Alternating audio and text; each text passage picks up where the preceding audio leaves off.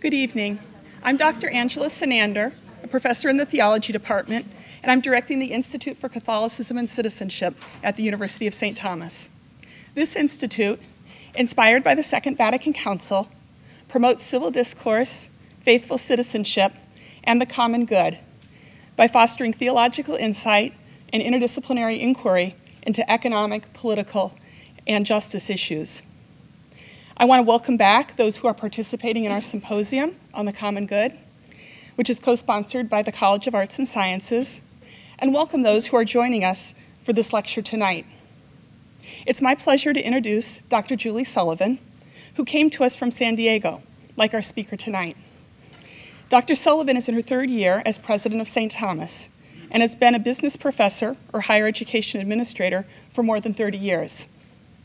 Her previous experience includes service as executive vice president and provost at the University of San Diego, and professor and administrator at the University of California, San Diego, and the University of North Carolina at Chapel Hill. She is a native of Florida with 3 degrees from the University of Florida. In light of the theme of this symposium, I would like to highlight the emphasis that Dr. Sullivan places on the purpose of a St. Thomas education, which is all for the common good. Please join me in welcoming Dr. Julie Sullivan.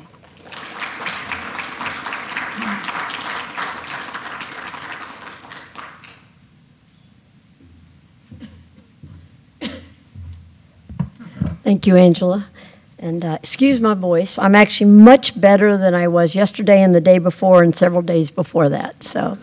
But good evening. I join with Angela in welcoming you to the University of St. Thomas for the 2-day symposium and this evening's lecture. And it really is my privilege to introduce the Most Reverend Robert McElroy, Bishop of the Diocese of San Diego. As it turns out, as Angela said, we do have some things in common. We have run across each other before. I did leave San Diego in 2013. I was employed at the University of San Diego, and he didn't come to be the bishop of the diocese there until 2015. But as it turned out, I tried to get him to San Diego along with the president I was working with at the University of San Diego, well before the Catholic Church did. We weren't as successful, however. We tried to hire Bishop McElroy to be the founding dean of the Joan Kroc School of Peace Studies at the University of San Diego around 2006 or so. And I'm glad he finally ended up at San Diego. I'm sorry we didn't have the chance to work together, however. I also am probably the person in the room that last heard him speak because I was in San Diego for Easter, and my husband and I attended Holy Thursday Mass at St. Joseph Cathedral for the purpose of being there because Bishop McElroy was celebrating. And it was a lovely, lovely Mass. I was just telling him I've already invited someone in San Diego to go with us next year. She's a very active Catholic in that community. So it really is special for me to be here. I can tell you it will be a wonderful talk, and I'm really pleased to join you. And as Angela said, the topic of the talk, Catholics and the Common Good, the growing ends of the argument, is quite intriguing to me. It's certainly a topic that's very important to me personally, but even more importantly, it is the essence of the University of St. Thomas. As you know, the last 4 words of our mission statement are advancing the common good. And so it befitting that as we've just come out with our new brand message, it is all for the common good. So I just came back from several days of alumni visits and talking about our new brand and showing the brand statement video and explaining why basically our brand statement, our promise to the world is to be all for the common good. So I hope I got it right. I'm going to find out tonight. So it's my opportunity to take some notes and have some more material for my upcoming alumni visits. But Bishop McElroy is a native of San Francisco.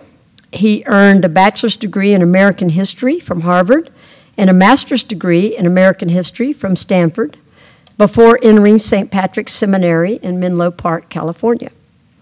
He also holds a licentiate in theology from the Jesuit School of Theology at Berkeley, a doctoral in moral theology from the Pontifical Gregorian University in Rome, and a doctorate in political science from Stanford. Now, I went to school a long time. but that's far longer than I did. That's quite impressive. He was ordained to the priesthood for the San Francisco Archdiocese on April 12, 1980, and will soon celebrate his 36th anniversary as a priest. I believe it's coming up this week. His assignments have included service as secretary to San Francisco Archbishop John Quinn, another one of our outstanding archbishops, Vicar General of the Archdiocese and pastor of St. Gregory's and San Mateo for 15 years. Pope Benedict XVI appointed him auxiliary bishop for San Francisco in 2010. And thank goodness Pope Francis named him the 6th Bishop of San Diego on March 3rd, 2015. And his installation took place 1 year ago, next Friday. Bishop McElroy is the author of 2 books. 1, The Search for an American Public Theology. And 2, Morality and American Foreign Policy. And he has written a series of articles in America Magazine on the key elements of Catholic social teaching. So please join me in a warm welcome for Bishop Robert McElroy. Thank you.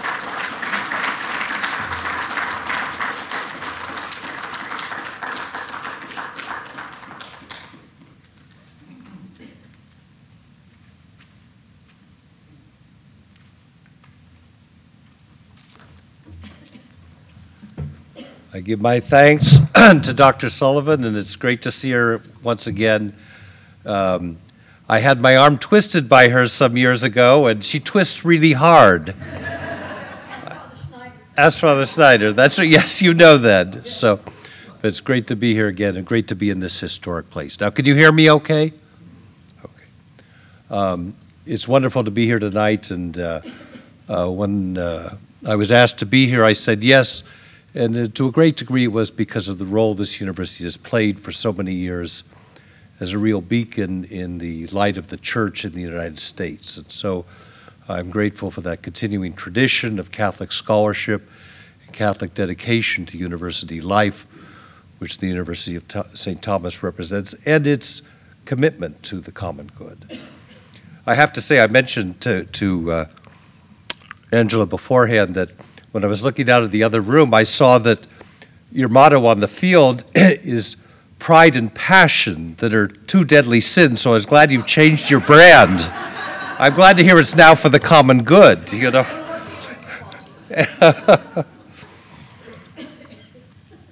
And tonight I wanted to talk on the common good and the American political conversation at this moment.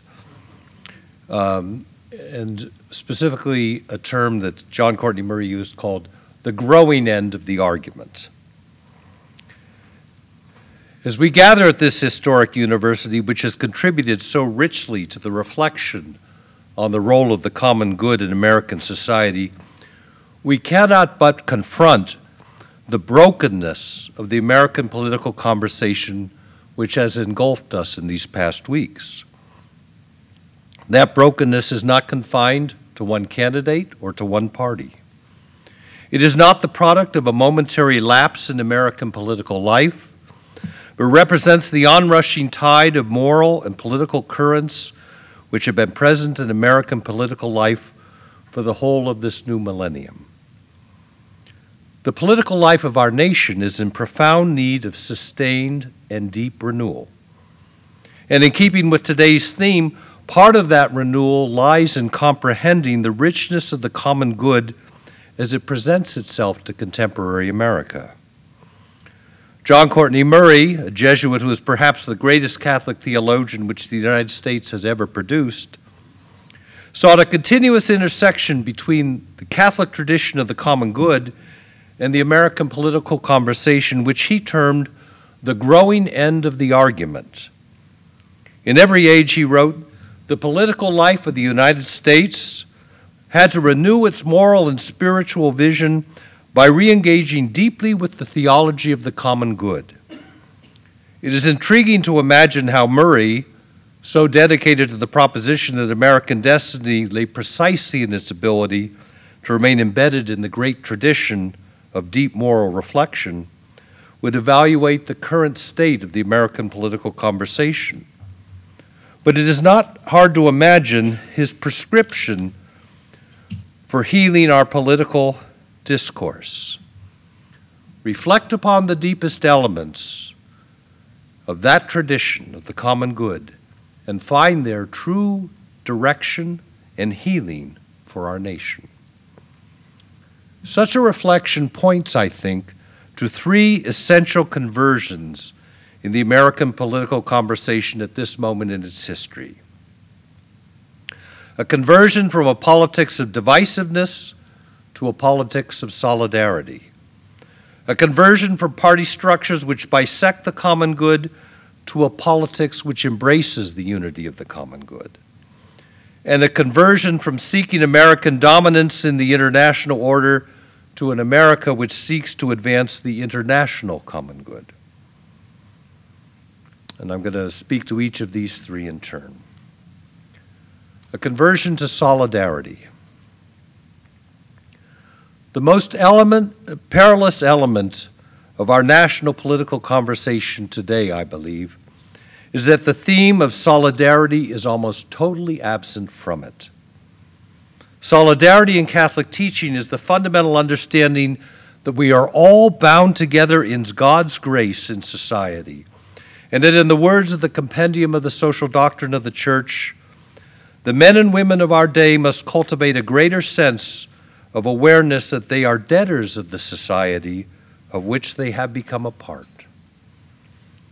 Solidarity is a rejection of the tribal elements of politics, which see voting as the opportunity to advance the well-being of our race, our class, our religious community at the expense of others. Solidarity casts aside the exaggerated sense of entitlement, which so often breeds anger and division.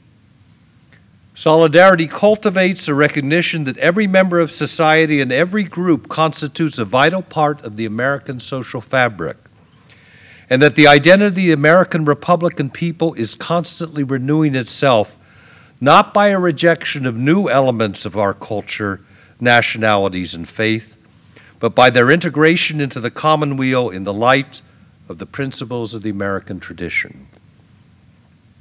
Solidarity in Catholic teaching involves a willingness to sacrifice for the common good. In the words of St. John Paul II in Solicitudo Res Socialis, it is the recognition that we are bound, quote, to the good of one's neighbor, with the readiness in the gospel sense to lose oneself for the sake of the other rather than exploiting them. The founders of our nation believed that this sense of solidarity was essential to the existence of the republic which they were founding. It's easy for us to think, when this country was founded, that it was a foregone conclusion that democracy would succeed. But the founders didn't believe that. After all, there had been no democratic republic, at least since the Roman Republic. And thus they knew it was a perilous journey they were embarking upon. And they believed that this new experiment in democracy would only succeed if the citizens of the nation would be willing to put their own personal interests at times second to the good of the new nation. The founders called it civic virtue, and they were convinced that it was the only possible antidote to the dominance of self-interested politics and parties in the life of the new nation. Solidarity is a term which was implanted in Catholic social teaching by John Paul II. But the Christian principle which this term describes is an older one in Catholic social teaching. Pope Leo XIII called it social friendship. Pius XI termed it social charity, which should be at the heart of culture and society. Paul VI labeled it the civilization of love. At its core, this concept proclaims that in a society we bear a tremendous responsibility for the well-being of all men and women that we share with the society with. The Compendium of Catholic Social Teaching makes clear that solidarity is, quote, not a feeling of vague compassion or shallow distress at the misfortune of many people, both near and far. On the contrary, it is a firm and persevering determination to commit oneself to the good of all and each individual, because we are really responsible in a profound sense for all. The principle of solidarity must be placed at the heart of our political dialogue, not banished to the margins or reduced to a vacuous slogan which has no substance and requires no virtue. For the issue of solidarity is nothing more or less than the type of what kind of society we are to be, and we as Americans aspire to be at this moment in our history. That is why the questions of undocumented refugees, religious minorities, safety in the face of renewed terrorism in the world, torture, freedom, race, class, and xenophobia are so pivotal in the events unfolding within our nation at this moment, because they touch directly upon the most neuralgic elements of what it means for us to be a people.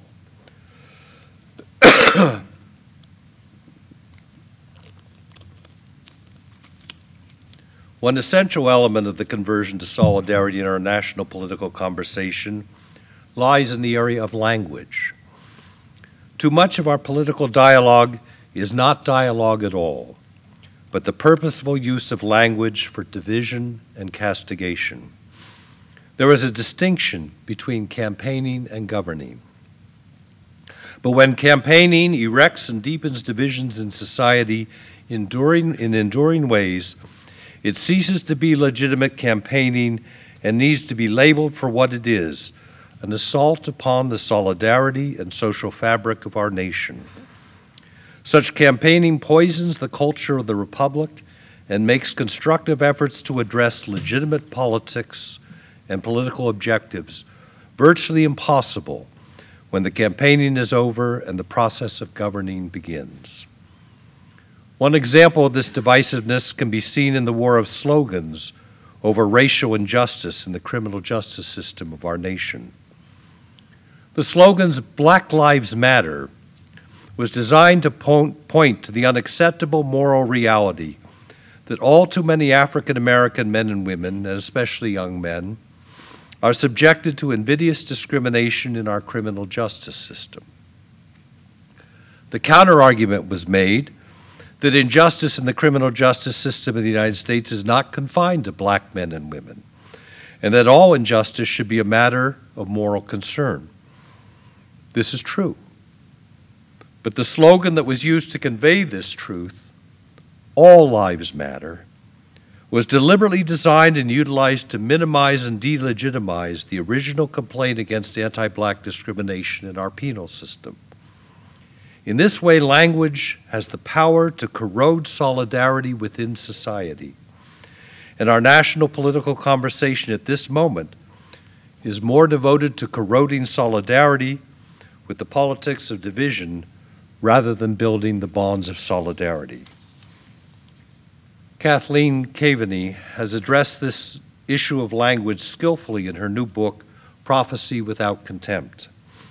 Caveney seeks to vindicate the use of powerful, assertive moral language and symbols in political discourse, while avoiding the corrosive, divisive effects which prophetic and other affectively laden language can produce. She seeks to go beyond the civility which Stephen Carter has sought in American discourse and to unleash the power of symbolic language while maintaining social cohesion. The core of her approach resides in a willingness to explicitly reject the tone and politics of contempt in political conversation. One of the principal ways she proposes for doing this lies in the sense of humility reflected in the proclamation of the prophets of Israel against their own nation. These proclamations contained within them a fundamental theme that the prophets themselves were also guilty of the sins of Israel. Thus, the prophets called to reform, not with a sense of contempt, however, for the people who need to be reformed, because they counted themselves among them. This stance was fundamentally one of solidarity, even as it was a stance of profound critique. It strikes me that as a minimum, we must seek a political conversation without contempt for those who oppose our positions. We must banish the increasing tendency in our society and in our media to label all those who disagree with us either arrogant, ignorant, or dishonest. We must reject the politics which presents the divides over issues as signs of moral defects among our opponents. For if we do not, it will be increasingly difficult in our society to build structures and patterns of national solidarity. It will be impossible to establish an American culture in which men and women find a unity to the ideals that bind them.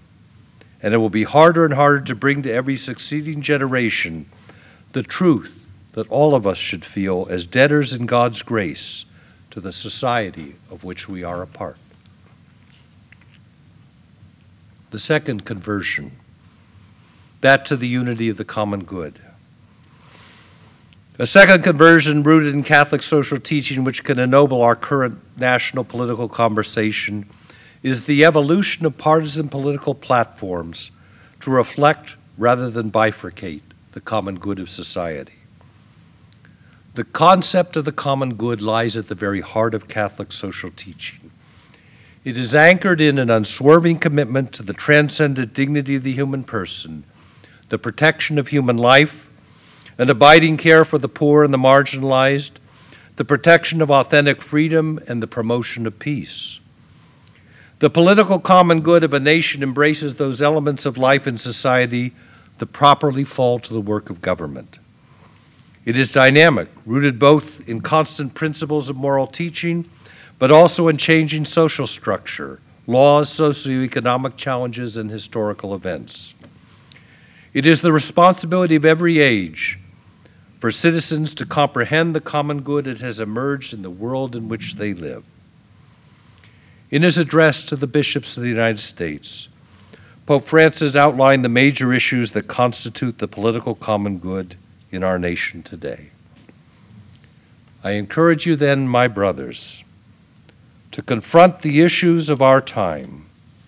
Ever present within them is life as good, as gift and responsibility. The future freedom and dignity of our societies depends on how we face these challenges. The innocent victim of abortion, children who die of hunger or from bombings, immigrants who drown in the search for a better tomorrow, the elderly or the sick who are considered a burden, the victims of terrorism, war, violence, and drug trafficking, the environment devastated by man's predatory relationship with nature, the family. These are the elements that form the current moral common good that voters must weigh as they seek to approach their civic responsibilities. Hauntingly, Pope Francis advances these claims not as abstractions, but with the human face of the victims who suffer concretely from the failure of our society to advance specific dimensions of the common good. As citizens, we must maintain a focus in our political discernment and action on those very human faces, setting them before us, so as to inoculate ourselves against the powerful tendency in our culture to minimize the power of any of these moral claims upon our consciences.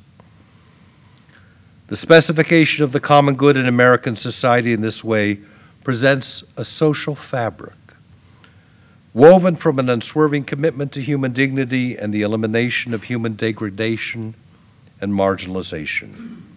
It demonstrates a unity which arises from the conviction that every assault on human dignity is a wound to the common good, and in the understanding that social structures which undermine our human dignity are linked together in their causes, their manifestations, and their results.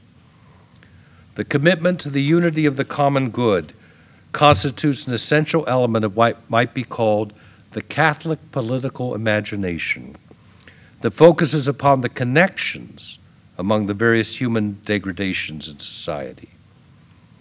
Specifically, the Catholic understanding of the common good points to the causal linkages which underline various assaults upon the common good and human rights. Poverty is both a cause and a consequence of failing family structure. Crime is both a cause and a consequence of racial injustice.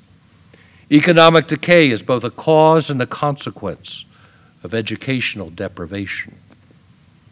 It is precisely these linkages in the unity of the common good which is under assault by the current configuration of our major political parties today. Our current party systems bifurcate the common good in their policy stances and prescriptions. The Republican Party speaks to questions of abortion, euthanasia, religious liberty, and elements of the moral identity of family life, but is tone deaf to the sufferings of the poor, to restorative justice, the daily traumas of life for the undocumented, and the peril of our global environment. The Democratic Party advocates policy initiatives to address poverty, immigration, justice reform, and environmental threats, but refuses to acknowledge the rights of the unborn, frequently discards the rights of religious communities, and is increasingly reluctant to advance measures to strengthen family structure in our nation. It is not just that each of the party structures jettisons enormous sections of the common good in formulating their policy proposals. Even more destructively, the parties label the efforts of their opponents to attain key elements of the national common good as destructive to society.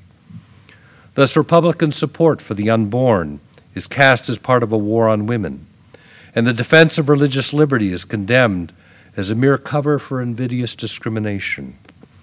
Similarly, Democratic efforts to achieve comprehensive immigration reform, restorative justice, and economic advances for the poor are portrayed as undermining American safety, security, and economic health. The damaging effects of this bifurcation of the common good by our current party structures are deepened by the breadth and depth of the partisan divide in the United States. The contributions of moderates to both parties, who acted as bridges across the partisan divides both in their policy voting and in their contribution to the public debate, have all but disappeared in today's congressional life. And the growing tendency of Americans to seek their news from partisan sources increases the political divide, further undermining the possibilities of forging a national political vision, of forging a national political vision which springs from and sustains the broad Catholic notion of the political common good.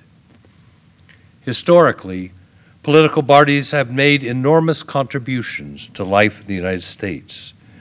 In the most important crises in our nation's history, political party structures have transformed and advanced the common good in profound ways. In 1860, the Republican Party of free soil, free labor, and free men cobbled together the coalition that elected Abraham Lincoln and forced America to confront the continuation of slavery, that original sin of the American Constitution. And in the wake of the Great Depression, the Democratic coalition transformed the nature of the federal government in order to erect a social safety net that reached out to every corner of the land with jobs and food and electricity. In this election year, we stand in a moment of partisan ferment and perhaps of restructuring and renewal. This ferment is deepened by the reality that the largest single group of voters in today's America belongs to neither political party, but to the group of independents who have chosen to forsake their party structures because of their dissatisfaction with the options the parties currently offer to them. It is a major responsibility of the Catholic community to utilize this period of ferment and change to reinsert a broadened understanding of the comprehensive good into political debate, partisan structures, and political action.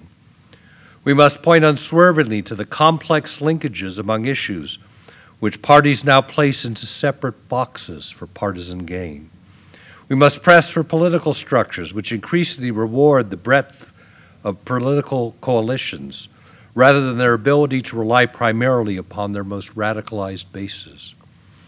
We must advance an identity politics that points more to the unity of the human family rather than to wedge coalitions which divide that family. The notion of the common good, which has such deep roots in our national historical tradition, can provide the crucial compass for such a renewal and reconfiguration. America and the international common good. The United States still constitutes the most powerful economic and military actor in the world. American foreign policy decisions have immense global impacts upon people of virtually every nation. Yet the presidential election campaign has pointed vividly to the absence of a moral and politically informed foundation for the international relations of the United States. Themes ranging from America first, to American exceptionalism, to a vague internationalism, to outright isolationism have drifted through the political conversation, but not a single candidate has articulated a moral framework for pursuing U.S. policy goals in the coming year. In an age witnessing increasing terrorist threats, economic challenges to America's well-being, and the continuing war in Afghanistan, which remains the longest major war in American history and shows no sign of ending, the American political conversation must confront the moral assumptions that underline our current foreign policy. The Catholic tradition of the common good provides the best framework for doing so. In his first trip outside of Rome after his election, Pope Francis traveled to the tiny Sicilian island of Lampedusa, where hundreds of immigrants have been shipwrecked seeking freedom in a new life in Europe. He threw a wreath into the ocean in their memory, and then he spoke to the world, a piercing challenge about the deepest ties which bind us in our humanity, and about the global culture of indifference which insulates us from facing the core question of solidarity amongst suffering, inequality, and self-interest.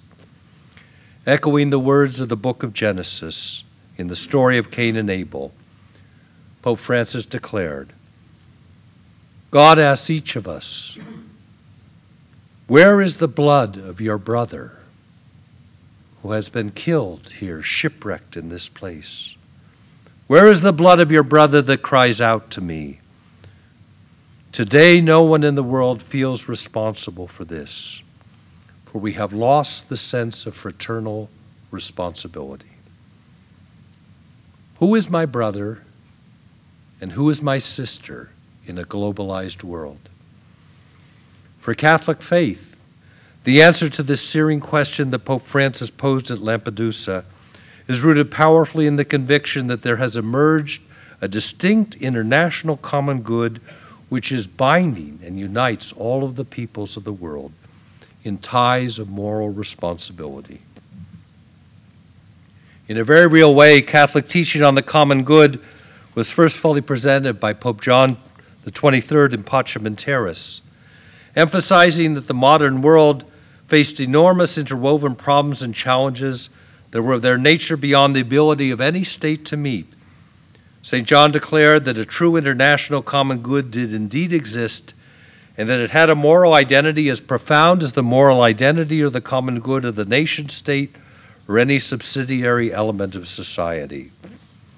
Pacem in Terris listed a series of challenges to peace and justice that pertained directly to the entire human family and that necessarily formed essential elements to address through the pursuit of a truly global common good. But for Catholic teaching, the primary question was not whether or not globalization was forming new webs which bound peoples more tightly together. The question was for the Church decidedly a moral one. As Pope Benedict lamented powerfully in his cyclical Caritas in Veritate, quote, as society becomes ever more globalized, it makes us neighbors, but it does not make us brothers. The question of the identity and nature of the universal common good is quintessentially a moral question. What are the central bonds of brotherhood and sisterhood which the empirical reality of globalization thrusts upon all of us as members of the human family.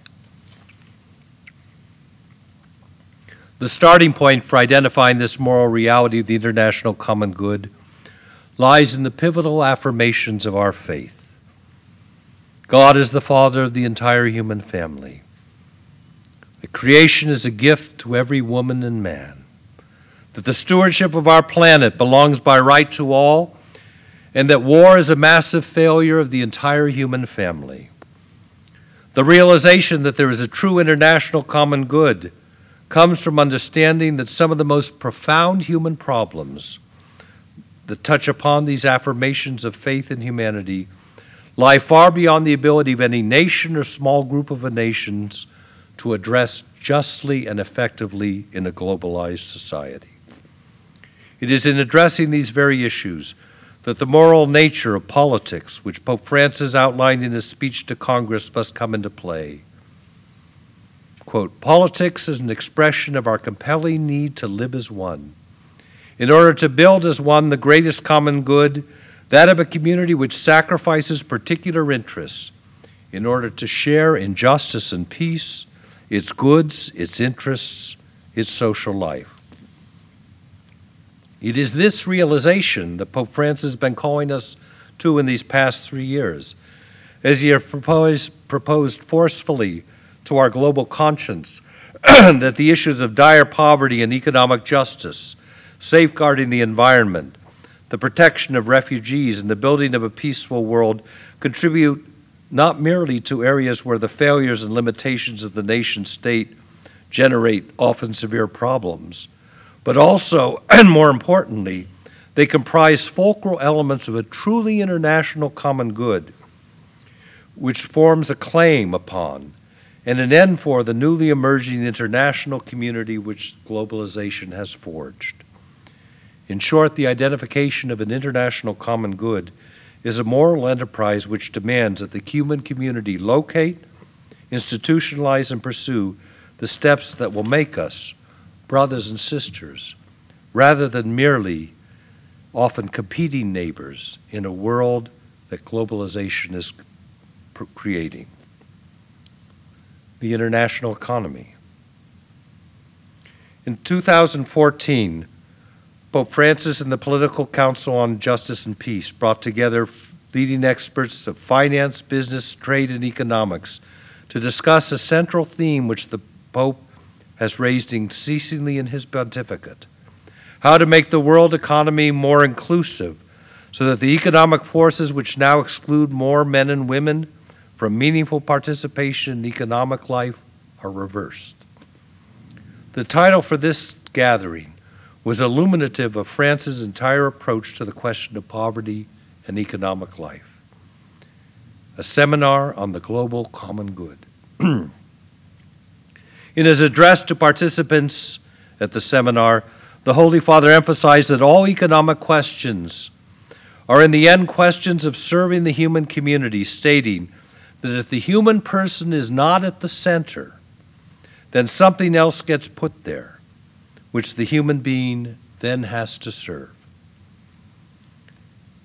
In its deliberation, the participants in the seminar on the global good recognized the benefits of globalization and existing market structures, but they recognized an even more fundamental need in the world community to recover our moral compass and re-examine the assumption of our economic theory to be more realistic and based on a more complete view of the human being and of the world. The group called for global acceptance of a series of structural changes in economic life, including the adoption of ambitious and inclusive sustainable development goals that centered on human dignity, the design of an ethical framework which guides the actions of the G20 nations, structural changes to empower the poor and the vulnerable, to achieve meaningful inclusion in financial life and the access to credit, and a campaign to combat persistent structural unemployment and particularly growing youth unemployment in certain sectors of the globe. With the eye of a prophet, Pope Francis poses the patterns of globalization in the economy and sees a relentless process of exclusion.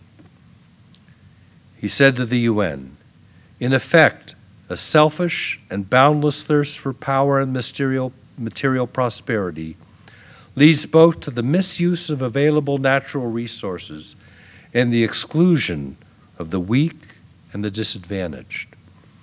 Economic and social exclusion is a complete denial of human fraternity and a grave offense against human rights and the environment." In this vision of economic life which Pope Francis so powerfully presented to the world, grotesque levels of inequality, unemployment, dire poverty, and malnutrition constitute the wholesale violation of core elements of an authentic and substantive global common good. The environment. Catholic theology is powerfully rooted in an enduring understanding that the entire created order is a gift from God entrusted to the whole of humanity for safekeeping and stewardship. The protection of the environment in the modern world is uniquely vulnerable to risks that lie beyond the borders of any nation to contain. Thus, it is no surprise that the Church identifies the care of the environment as one of the central elements of the international common good that is the responsibility and heritage of every member of the human family. Pope Benedict has often been called the Green Pope because he so dramatically and consistently elevated the discussion of the environment within both ecclesial and global discourse. For him, the nature of environmental biodegradation was so inherently a global phenomenon that could no longer adequately be addressed by any local or even national set of policies. Quote, "We are all responsible for the protection and care of the environment. This responsibility knows no boundaries. In accordance with the principle of subsidiarity, it is important for everyone to be committed to his or her proper level to working to overcome the prevalence of particular interests." In his encyclical Laudato Si, Pope Francis took up this theme in delineating an emerging theology of the environment, which links care for the world of nature and care for human development as correlative elements of a global common good. The first element of this delineation lies in recognizing the peril which the world faces on environmental issues at this moment in human history. The technological desire to dominate the earth has led to increasing crises in areas of climate change, water, resources, and biodiversity. The Pope concludes, we need only take a frank look at the facts to see that our common home is falling into serious disrepair. Hope would have us recognize that there is always way out, that we can always redirect our steps, that we can always do something to solve our problems. Still, we can see signs that things are now reaching a breaking point due to the rapid pace of change and degradation. The world system is certainly unsustainable. The way out of this trajectory of the increasing degradation of our earthly home lies in approaching the central issues of the environment through a systematically international lens. An interdependent world not only makes us more conscious of the negative effects of certain lifestyles and models of production and consumption which affect us all. More importantly, it motivates us to ensure that solutions are proposed from a global perspective and not simply to defend the interests of a few countries. The issue of the environment provides to us one of the most warped elements of the current American political conversation. The denial of climate change, which is rampant within the culture of the United States, and distinctively so, is a reflection both of the power of moneyed interest to shape the American political conversation and what Richard Hofstadter called 50 years ago the paranoid strain in American politics. In perhaps no other sector of American public life can the witness of Catholic social teaching shine with more penetrating force and importance so that the world's most powerful nation might take up the ethical challenge that is pivotal for the survival of our species. war and peace. War is the ultimate denial of the universal common good. At the same time, it is perhaps the most intractable challenge to grapple with in attaining the common good. We live in an age when technological advancements have made the destructiveness of war immensely greater, yet our capacity to reduce and contain war has not appreciably advanced. Catholic teaching has now come to a point of profound suspicion about the moral legitimacy of any recourse to war.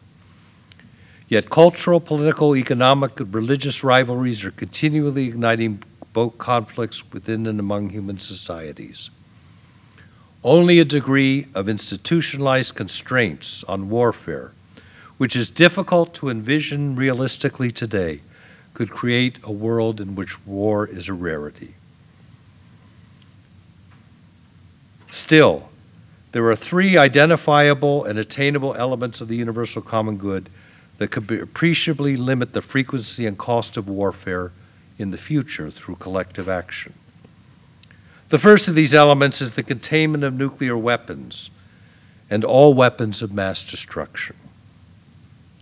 In the period marking the end of the Cold War, the U.S. and the Soviet Union substantially reduced their nuclear arsenals and in this way contributed to a more peaceful world. But we no longer live in a world where nations will be content to watch a few major powers having large nuclear arsenals, and newly belligerent small powers are allowed to establish nuclear arsenals to terrorize their neighbors.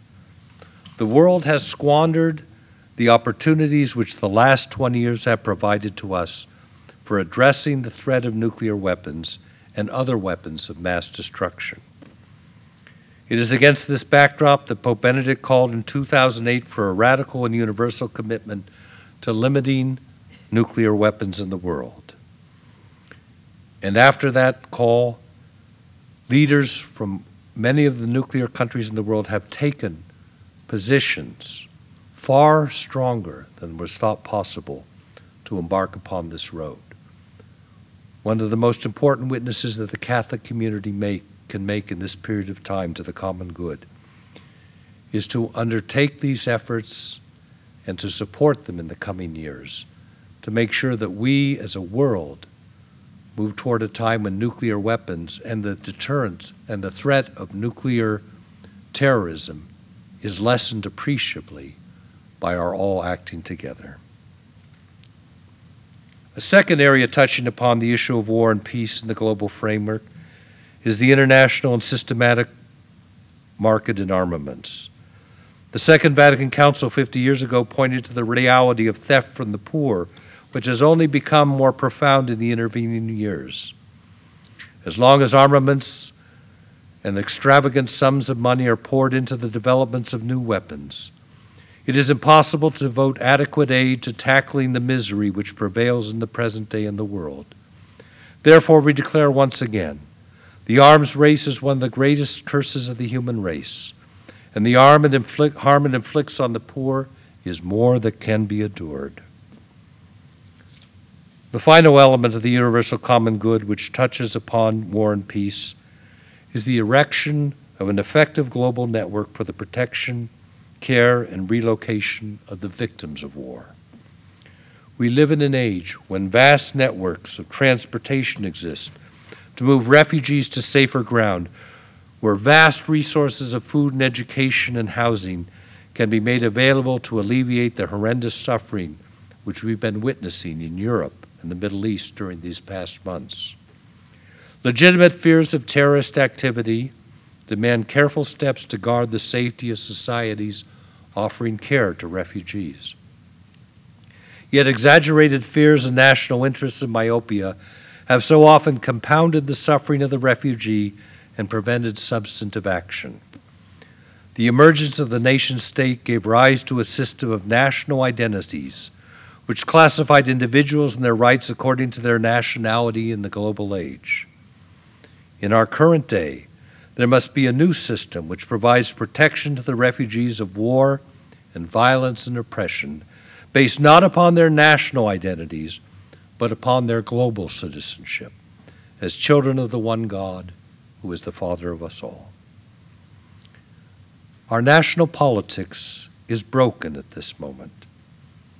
In three important ways: the call to solidarity, the conversion of political structures to the common good, and the embrace of the international common good.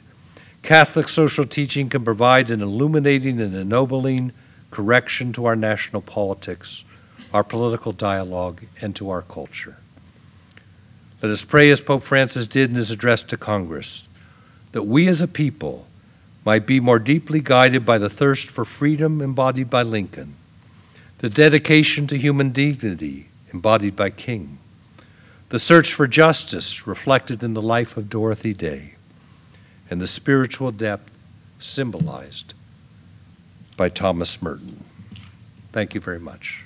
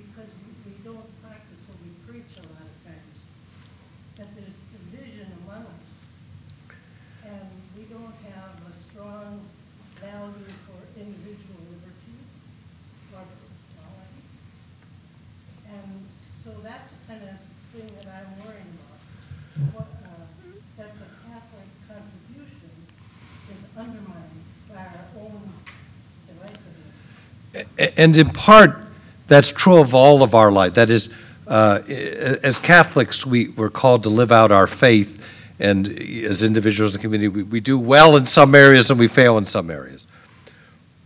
The common good, though, is a way of thinking about things which follows in our national tradition and is common to our faith. It's a way of dialogue with people. And it basically is that call that says we're called to look upon our own national self-interest. You know, in American politics, so much of pluralism emphasized groups competing against each other out of their own interest. The common good takes a different perspective. It's not that pluralism's wrong, but that the common good strives to say, what do we as a nation seek to achieve? What kind of a society do we want to be? Knowing that we're going to fall short of that, knowing that at no time in its history has our country lived up to its ideals.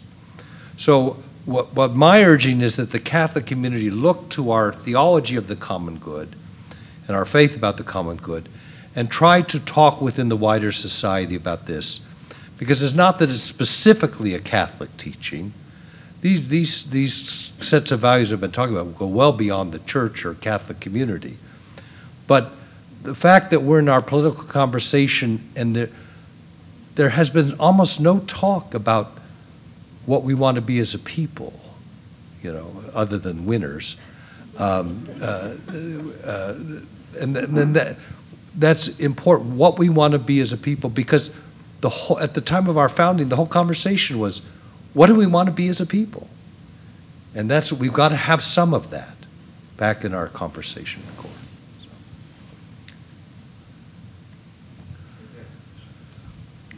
Thank you. Thank you, Bishop McElroy.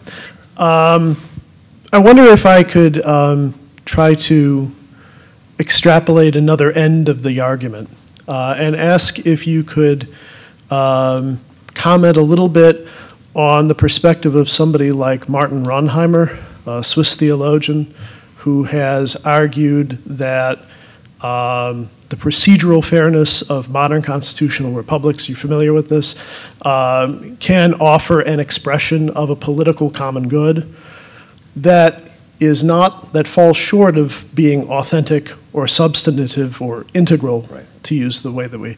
But nevertheless, that it may be time for the church and her theology to consider the possibility that we find the common good that way. Well, I think certainly that can be a pathway. Procedural justice, when you come at, or through walls or whatever, is a way to getting toward, that has to be part of what the common good is. It has to be reflecting and obtaining a certain level of procedural justice. One of the problems, though, with that is you get back to where does everybody's starting point lie in terms of procedural justice, and how do we make sure that in society people have starting points which allow them each to receive and to benefit in important substantive ways. That's always the reservation I have. I don't know, did you want to say anything more? By starting points, you By starting points, you would mean a moral or an ethical starting point, or you would be referring to social status? Social status, social status for the most part. That is procedural fairness is an important measure of fairness in society. But when it I remember when somebody was talking about a prominent political figure who was not Donald Trump, I would say, who was a very wealthy man. They said he got he hit a home run. He was born on third base and thought he got a triple, and so that's part of the dilemma. The thing. The great problem is, how do we in society grapple with that question? That if you want to know where people are going to end up, the most fundamental question to ask is, what was the educational attainment of your parents? If you know the answer to that, that'll tell you an awful lot about where you're going to end up. And how do we move to a society where that's less true? Especially with these indicators of greater inequality occurring in society. So.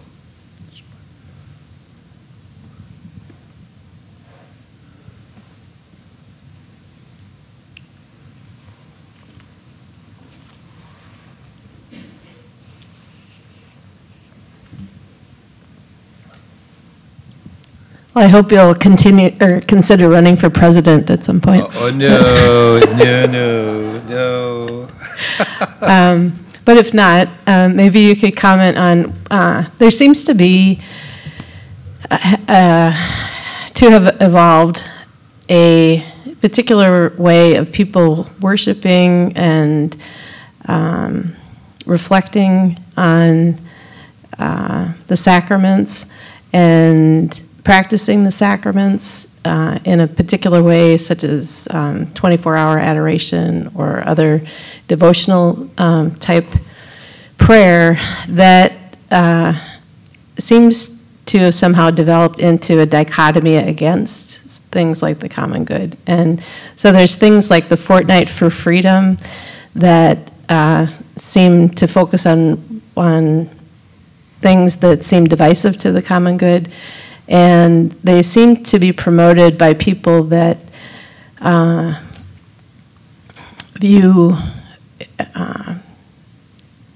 Catholicism as in a particular way. And the irony is that same, I'm not wanting to be so categorical, but that same group of people often seem to demonize immigrants, when immigrants themselves often worship in a most devotional way, especially in regard to the Eucharist. And so I'm just wondering if you can comment on kind of the way that those things seem to have become mixed up when the Eucharist itself is supposed to commission us to go forth to fulfill the common good.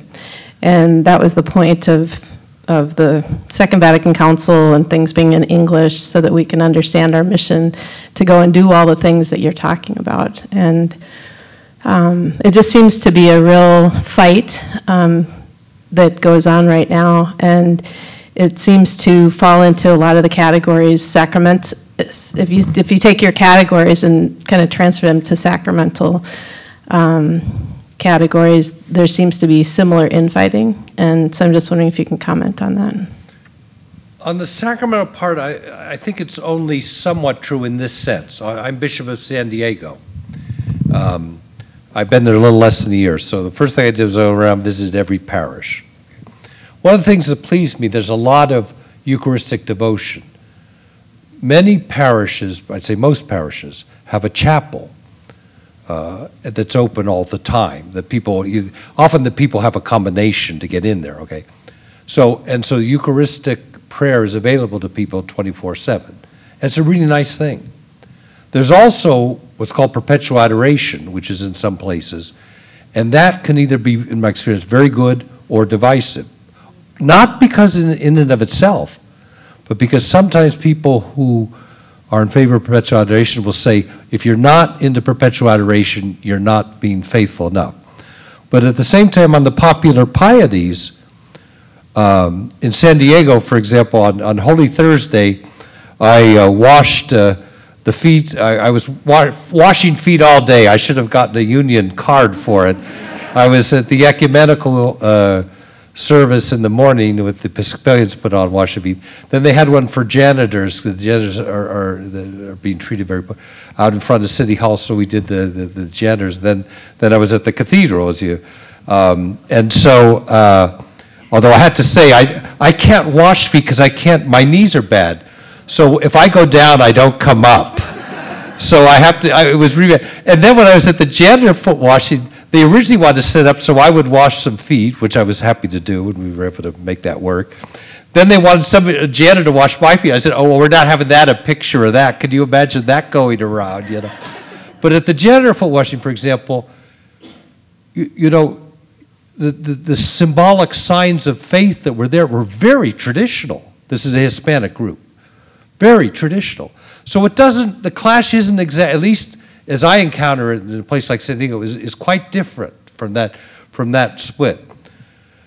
There is the problem within the world of Catholic social teaching that people sometimes go on one set of issues and not on the other, and it tends to go with the party divides more often. So the bishops nationally actually have had a project, kind of a secret project they've been working on now for 4 years. And I really like it. It's run by a group called the right, I get this wrong. What is the part that's the affective side? Is it the right brain or the left brain? Right brain. Right is affective? It's whatever it is I think it's, so it's the Right Brain Institute did this study, and it looked at all different types of Catholics. It did bishops, it did large blocks of lay people, it did different cultural groups, it did priests, it did religious women, it did everybody, young people, on this question, affectively, from the right brain thing, not conceptually, but right brain, what ways do you do to affectively help people to understand the broad spectrum of what we would call the common good? And they found surprisingly that for over 75% of the people, it was very easy, that there was a natural affective tie-in there to them. It was about the 12.5% on either end that wouldn't work. But the surprising thing to me was it was broadly very effective. So they're going to have a report back to us this coming year on how do we make use of that to bridge this divide. I went to one, the state of Washington took an initiative that I thought was very, very fine. They, I forget what the initiative was called. What they basically did, they wanted to bring together their pro-life groups and their social justice groups. You know how in parishes you often have one committee will be one and one committee will be the other and so forth. Well, they wanted to bring the two together. So they did, the church in the state of Washington, all three dioceses, made a commitment that their project for the next 5 years was this thing. It was a commitment to children from conception to the age of 5. In other words, it linked those two and brought everybody together in the same big meeting and launched them. And the Knights of Columbus was there with the bringing equipment, and the Catholic Charities was there, and everybody committed, this is our priority for the next 5 years in terms of a justice outreach. But it was a way of doing that, of linking those two ways very effectively, because who's going to be against a child? So I think there are some creative ways to do that, but we do have to do some bridge building in our own communities on the country. With that, I was also going to ask, there seems to also be a thought that all the things that Pope Francis is witnessing are kind of his take on the church, and that it's against the Catholic Church, and he's, corrupting the church. And it is interesting to me when John Paul II started promoting adoration and perpetual adoration that, everybody seemed to line up, but nobody's lining up to open food shelves and things. But in John Paul II's encyclical on the Eucharist, he spoke to that at the very end of it in terms of encouraging people to do charity. And again, that did not get any press, And it seems like the justice parts of it seem to be thought of as not real Catholicism, So I'm just wondering if you could comment on that as well. Well, people play things differently in the media on the thing. And actually, we all reflect our own faith in different ways, too. We all edit, we're all, in some sad sense, cafeteria Catholics in how we live our faith and what we emphasize. But really, if you look at that, this is why I mentioned like Benedict and the environment. If you want to know who said the real earth-shattering things to the environment, it was Pope Benedict. He was the one who got in there first and really made the key things. If you want to read John Paul II, for example, on the dignity of labor, it's powerful. It's very powerful stuff on the rights, on what work is. That when we work, we're co-creators, and what the dignity of the worker is. So I think it's not easy to divide these things in that way. I don't think they fall. I do think each of these popes does, these three ones you mentioned, does something different. That is, Pope John Paul II, I think, was pointing to a sense of resurgence and unity in the life of the church. I think that was his kind of thrust. For Pope Benedict, what it was the threat of relativism, and thus his emphasis was on truth.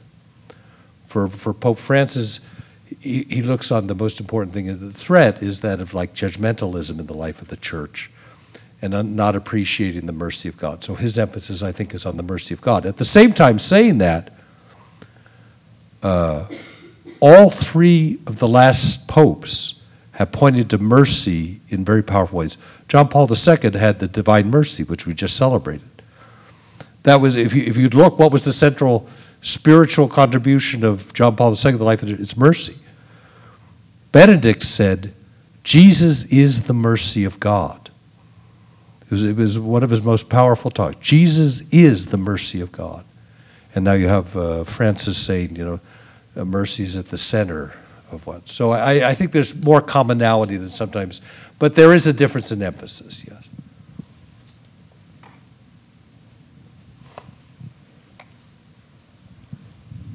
Bishop McElroy, I read the article when you spoke up at the Conference of Bishops about the adjustment of faithful citizenship, I think it was, to Pope Francis's goals, seamless garment for the church. And I remember reading in the article that only about 40 of the 300 bishops in attendance really came to that committee meeting or whatever it was about economic justice and social justice, yet we have 90% approval ratings of Francis. And I recall in Argentina, he always kept his finger on the pulse of the average parishioner as a way of addressing those divides. How can surveying of the parish communities, which was done last year for the Synod on the Family, how can the pulse of the parishioner will in this be reflected amongst the American bishops to transform the American church as Francis is doing worldwide? I want to put in the context a little bit the thing on the vote that took place on that document. What happened was there's a process in the Bishops' Conference for issuing this every 4 years. This document, Faithful Citizenship, was written in, let's see, was it 2008 originally. And it was crafted to get through. Now, there are different views among bishops. This got through with all but 2 votes. Okay, there are only 2 votes against it. So they were pleased they got through. So then when they brought it up in 2008, they didn't want to rewrite the whole thing, so they put it through pretty much the same way it is. Now, it wouldn't quite work to do it that way because you have Pope Francis and so forth. So they put in some additional things and some additional things of the late Pope Benedict. But a number of us felt it hadn't changed the core of it enough to reflect some of these insights of Pope Francis. So several of us got up. Now, the problem was, it was partly our fault too. We had no exit strategy in the sense that this thing came up for a vote in November. We weren't going to meet again until the next November, and they had to, so that'd be right at the time of the election. So either we were going to have no document, which they couldn't do, or there was no time to revise this. So the fact that there weren't a lot of votes against it really had more to do with that. I believe a lot more. If we were meeting a few months afterwards for the full assembly, I think we could have gotten it taken back for revision, and they would have integrated. I do believe that. At least there would have been a significant number of votes to do that. In terms of how do you involve people, I'm going to try an interesting experiment in San Diego. You know, this new apostolic exhortation came out today, and Pope Francis talks about synodality, the idea of trying to use the synodal process at different levels of the church. So I brought it up with our priests and lay leadership.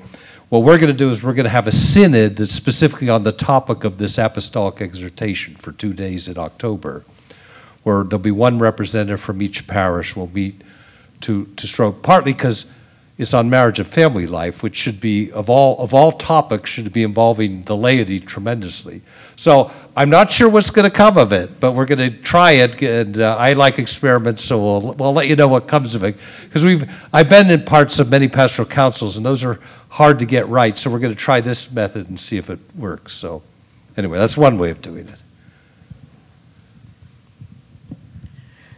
Bishop McElroy, you mentioned at the beginning of your talk that you visited all of your parishes and that you found them to be, you know, very in good shape, it sounded like. At the parish level, I do the kind of work where I'm aware of many dioceses concerned about the divide between younger and older priests. And obviously, it's not everybody on either side of these issues. But do you have a way of thinking about how the disruption that occurs when pastors change in a parish that exists in sort of one style, somewhat related to the previous question that came along, when a new pastor comes in and makes a lot of changes and it really causes people to move or leave the church or bad things. I mean, we know so many Catholics are not going to church. Do you have any comments about how you might deal with that? Well, it's an important point. Now, see, when I was trained as a priest, what we were taught was, first of all, you change nothing for a year of anything significance. Because you go in, you try to learn why is it the way it is. Now, you may well find the reason for it being the way it is stupid, and then you change it.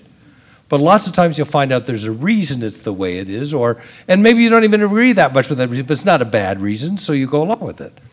So I did make the thing that for a year I would make no major changes unless there was some emergency.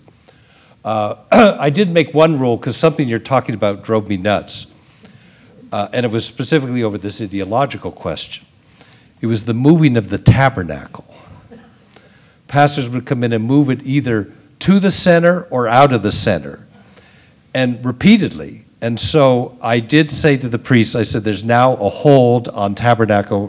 I said, until I retire, no tabernacle is moving anywhere. Where it is, it stays. Well, because to me, it just symbolized in a particular way what you're talking about, but in a way that just the community flares up, no matter which side they're on, you know. So I said we're not going to make this as a place of division within the life of the community. So we have some one way, some the other. It's not. Now I do have a preference, which I'm not saying, but I just said that all those changes. So, but there is just, it goes back to the question of pastoral prudence that really is at the heart of this, and partly it's pastoral prudence in assignments by bishops and personnel boards too.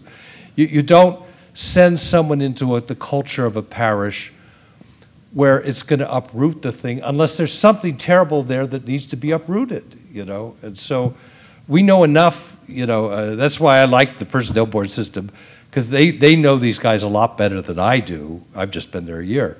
And so it comes out on the table, you know, what are the pluses and minuses of this one, that one, and a lot of those issues come in. And so sometimes you don't, I do remember I was in one, this is terrible, I can't tell this story without everybody thinking it's San Francisco, which it is, but I won't say what bishop it was then.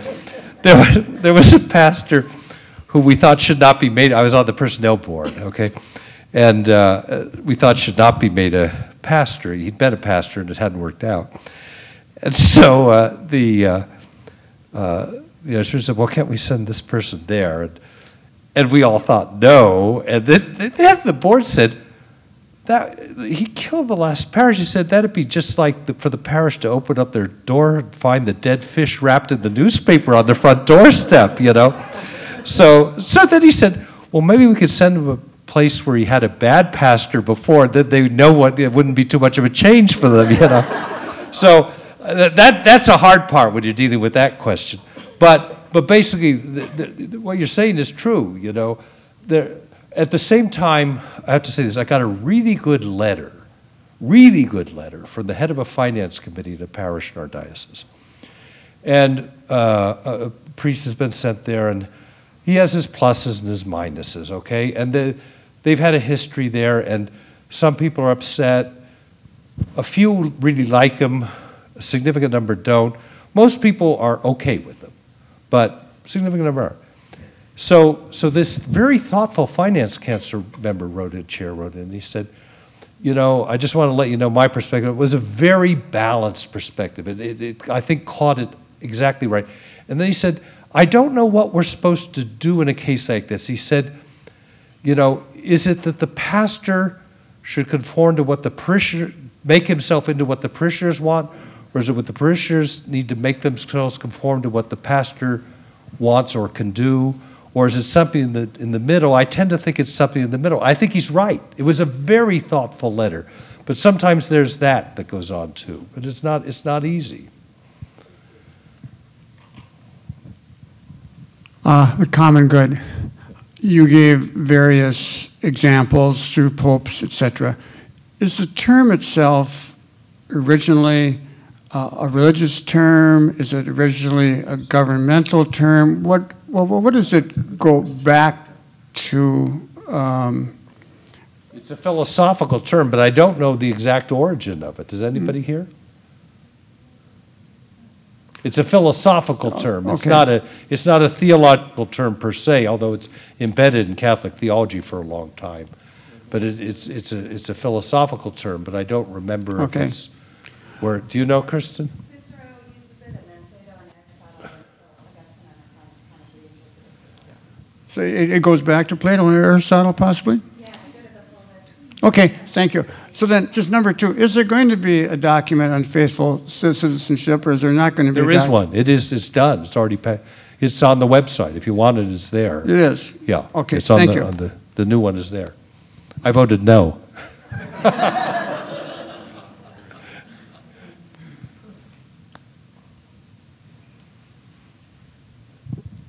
Thank you, Bishop. I wonder if you could speak to the consistent ethic of life and where it is these days, and what its future might be. Obviously, Cardinal Bernardin was personally responsible for its promulgation and the energy behind it.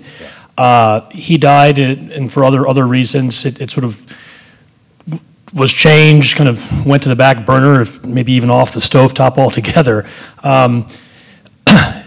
Is there a future for it? Is it open to development? Sure.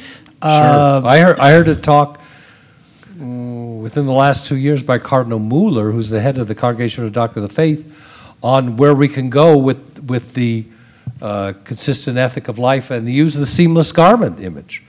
Now, it's different than Bernardine was using it, but not that much different. So what my read of what happened on it was this. Cardinal Bernardine was talking from a particular perspective. The talk started out, why is it that the bishops of the United States alone, virtually alone, find themselves in the position where they have major opposition to abortion and major opposition to nuclear war? Because this was at the time they're writing the letters on war and peace. And it's from that question, he says, why do we stand in such an odd place in our society that virtually no one's with us on these two questions? That he develops this theme of the seamless garment and the consistent ethic of life. So in that reflection, I think it's absolutely valid Catholic theology that the objection to it, I think, came from those who said, even though these are all necessary positions for us to have, there are some that are more important, more grave evils than others. That they were saying, just, it's true, it's part of a seamless garment, but certain threads are graver than other threads. And I myself would agree with that. Where people who were had objections that I think are not well founded in Catholic theology, they used it to divide the seamless garment. It's the 5 essential issues or this, that, and the other, and then all these others are just prudential questions up for grabs. I think that's not a legitimate use of Catholic theology. But the seamless garment is, to me, is still, as I say, Cardinal Mueller used it as of 2 years ago, and it starts out, yes, we do have a consistent ethic of life. Do you think, in terms of its future in the American episcopate, does it require a strong spokesperson like Bernardin in order for it to continue or not? My own hope is that I think it comes now with such baggage that it would be hard to use that as the framework. You know what I mean? Not because there's anything wrong with the framework, because it carries certain, where did you stand or where do you stand on this, on a whole range of issues. That's why I'm hopeful about this right brain thing, which does, the right brain is the same sort of thing. It just says, how do we achieve that breadth of issues which are consistent with Catholic teaching and help bring them to our people on ways where they get it, so that there is, in a sense, a Catholic political imagination where you say, oh yeah, this all fits. So I think, I'm hopeful that that might be an opportunity for it.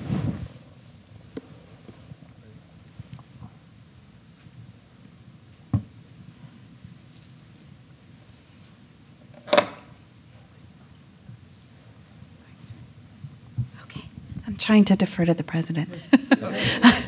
On this same topic, I wonder if you could talk about how you see the political polarization. So if we had the Right Brain Institute convince not only Catholics of the integrity of this, the interrelatedness of the issues, so maybe drop the baggage framework, but you brought out kind of the interrelatedness of educational attainment and economics or race and crime.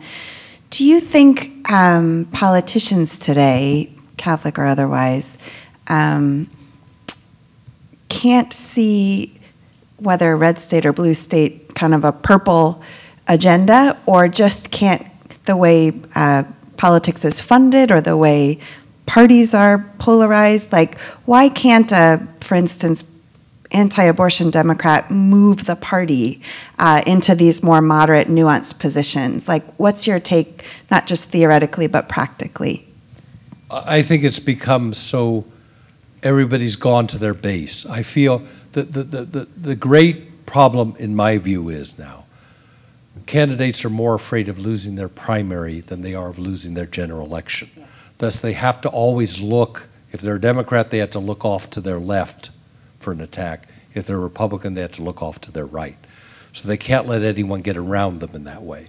So I think that's a huge impediment to going where you are. But at the same time, I think there are solutions on some of these things. I was at a meeting, for example, the Catholic Conference of Bishops and the Evangelicals, the Baptists specifically, made a concerted effort. Remember at the time of, what was that? It was not the impoundment. At the time of the budget, the sequester that came from that budget. At the time, we made a coalition with the Evangelicals to block cutting of domestic poverty funds as part of the sequester. Now, there have been some various cuts over time, but and the Evangelicals were really strong with us on that. So we were able to do it. And the one thing we weren't able to get out of that was the unbelievably, the foreign policy. You know, the global cuts go really easy because nobody cares. There's no constituency for the global poor, none. But what was so interesting when we were in the middle of that was you could get everyone agreed to help, in terms of helping poor. Conservatives, moderates, independents, their economic planners, everybody earned income tax credit. That was the way they will all sign on. Everybody was on board on that. And so there are certain pathways that everybody's for because they know it works. So I do think there's some potential there, even if there's not political progress. I guess my question was very similar in the sense we all have become part of political conversations these days because everyone, wherever they are on the spectrum, is finding that there's no choice that sufficiently meets their philosophy. And, you know, I was in a conversation yesterday, well, so what are we left to do as individual voters to somehow bring this country and this discussion more back to some common basis of the common good? I mean, we can pick between the fringes, but no one wants to pick between the fringes. I think part of it will depend on what the outcome is here in the sense that if Donald Trump is the nominee, I would guess there's a very fractured Republican Party in the wake of that campaign. So then there'll be some realignment within the Republican Party. That's an opportunity for people to contribute to the refashioning of some of the Republican agenda to make it more conducive, a broader sense of the common good. But it's going to be a wild ride, I think, until then. So. Since this is no short-term answer, and I'm praying there's a long-term answer. Yeah, I think that. Yeah, I think that there is a long-term answer. Yeah.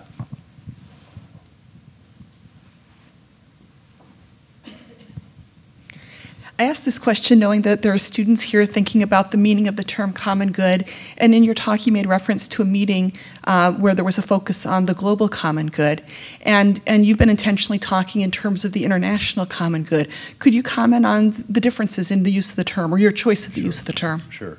The common good is the notion, everybody is familiar with what their individual good is, okay? What is to my own well-being. Okay, one might call rational self-interest, although that has a political and an economic orientation now that I'm not so comfortable with. But that the individual framework is one way of framing it. The other framework is this. We all belong to different societies. And in this view, every group you belong to is a society. Your family, for example, that's a society. Okay? And there's a term Michael Walzer used years ago, although he used it in a different way. Not webs of justice. Spheres of justice. But I think it captures this well. He used it in a different way, in a very specific way. But it was spheres of justice, and I say it in this way. Let me ask some of you who are students here, okay? If I came to you now, I'll come down and ask you, I tell you that I am out of a job. I'm no longer a bishop. I've lost my job. And I'm in need of a job, and I have a good business plan here, and I only need to borrow $5,000 from you. And you have $5,000, and it won't hurt you to give it to me. Do you have an obligation to give it to me? Who would say yes? Are you students? Okay. What would you say? No. What would you say if I were your father and had raised you and sacrificed for you? Yeah. Okay? And the difference is we have a web, a sphere of justice that requires something different of me. And the notion of the common good means in every society we belong to, there's certain obligations to the good of the whole that go beyond our own good, that we are obliged to by reason of belonging to that society, in this case belonging to your family. But it's the same way, you know, in the city you belong to or the state you belong to, the nation we belong to. And what the national common good was the highest common good, basically, for most of human history. But the argument now is because we live in a globalized world, there's an international common good. And really, Catholicism does say that to us, partly because Catholicism is so big on saying we're all part of the human family. Who are we? You know, oftentimes we'll say, well, we're Americans. And that's true. That's part of the common good we owe is to our nation as a whole. Part of identity is we're Americans. And we owe things to other Americans we don't owe to others. But part of it is we are children of the one God who's the Father of us all. And thus the common good of the world as a whole demands certain things of us, that we treat people with certain minimums. And the great problem here is, how do you integrate that? How do you bring that into our conception of the common good nationally when foreign policy comes up? Now, there's certain things of what would you say motivates our foreign policy, not in a negative sense, in a sense of how do we understand our what are our objectives in foreign policy? What would you say? Security is one, yes. Trade. Peace. What? Human development. An altruistic one. Well, peace is pretty altruistic, but peace helps us. The notion of the international common good has this notion of altruism to it. It means that we as a nation don't look to what is just in our national interest, the United States, but what has to be integrated in that some sense into it is our foreign policy decision making also has to take into account the good of the whole. Okay, in other words, I'll give you an example. Certain trading policies we have. In the United States, we produce cotton. Our cotton is relatively expensive to certain other countries. So what do we do? What do we do to help our cotton trade? Tariffs. We have tariffs on cotton. Do you know where else they can grow cotton effectively? Parts of sub-Saharan Africa. But with the tariff, they can't. So it's that sort of thing where what the international common good says, you've got to look at that. In the one area where this very poor region of the world can do exactly what you want them to do, can help become more self-sufficient, it's morally wrong to cripple them in this way. It's just things like that, looking at the structures of how this trading system, the financial systems, all that. America has done things that have been quite generous at times. And at times we have integrated that into our foreign policy. The Marshall Plan after World War II. When Europe was destroyed after World War II, I don't think this could happen today. I really don't think it could happen today. What happened was Europe was devastated, in ruins. And the Secretary of State, George Marshall, at Harvard Commencement got up and announced a plan. We're going to, America, because America at that time had 50% of the world's production after World War II, because the other countries have been so devastated. We're going to just give money, tons of money, and loan tons more to Europe to help them recover. Everybody thought was, well, I mean, not everybody thought was good, but everybody went along. I don't think that could happen today, but that's part of what the international common good is, that we belong to the world, and particularly in this area like the environment or in armaments or those sorts of things. You know, drugs are where we see it a lot too. The drug thing is such a difficult, I don't have any even sense of direction on that. But thank you all very much, and great being with you.